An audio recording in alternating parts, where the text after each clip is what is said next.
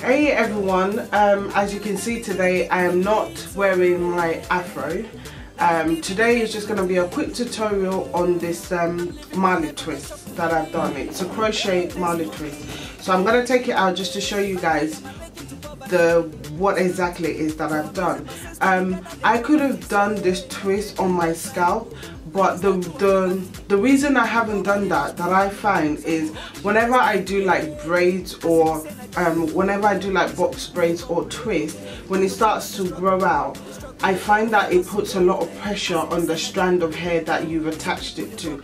But when you have it, your cornrows, and you've actually done a crochet twisting, at least when it's growing there's less pressure and it doesn't break your hair. And also when I finish, all I have to do is just unravel the twist and take it out, so I can actually reuse this hair to do crochet. So who said you can't do anything with crochet? That's just, you know, I'm just proving you wrong, to show you that you can do any hairstyle you want with crochet braids.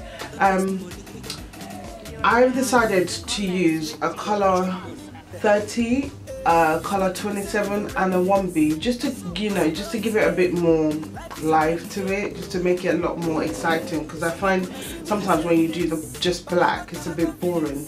Anyway, let's get on with it. Let me show you some of the styles that you can do with this crochet twist. Like I explained earlier on, I decided to leave this bit out, not to crochet this part in, not to twist it, because I wanted to have that whole shaved kind of look. I'm sorry I'm moving a lot, but it's just to be able to explain it properly to you guys. So I've left all this bit out,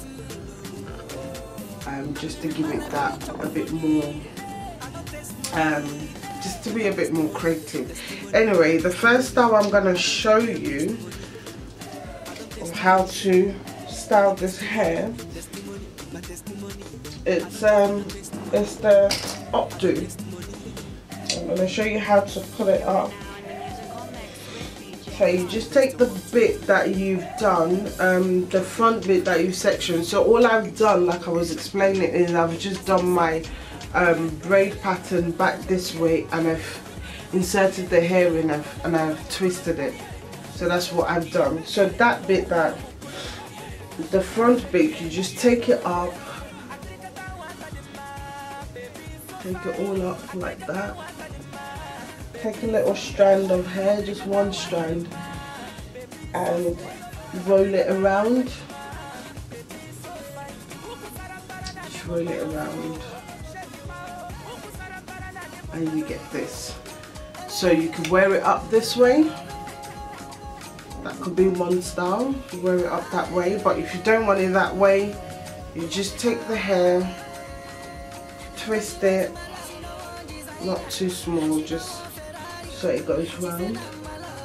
Just twist it around, tuck it in, take the second one, twist around a little bit, and just tuck it in, and you get your high bun. Get your high bun style.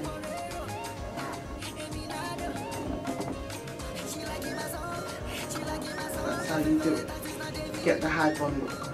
So the next thing you can do to get a fishbone look, take it all out. Take 2 strands of hair,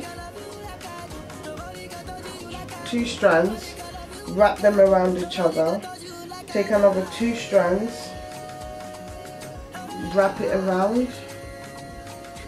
Just keep taking 2 strands of hair from underneath and wrap it around. Another 2 strands. Just keep taking 2 strands from under and keep wrapping it around. Another 2 strands, wrap it around. Keep going like that. Take 2 strands, wrap it around. Yeah, and you get that fishbone look. So you just keep taking the 2 strands, keep wrapping the 2 strands around each other until you get to the bit where you feel like, yes, I want to stop here. Just 2 strands, just wrapping it around. Wrapping the 2 strands around. 2 strands. And when you're done, when you get to the end, if you want it to go all the way to the end, you just take it, twist it around, bend it towards the back. If you can tuck it in, you know, you tuck it in. If not, good old clip to hold it in. And here you go. So you have the fishbone sergeant look. Easy peasy. 2 strands, just keep wrapping around to the end.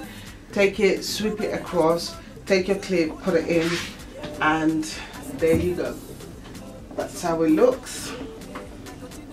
I know the lighting here is not the greatest, but just bear with me.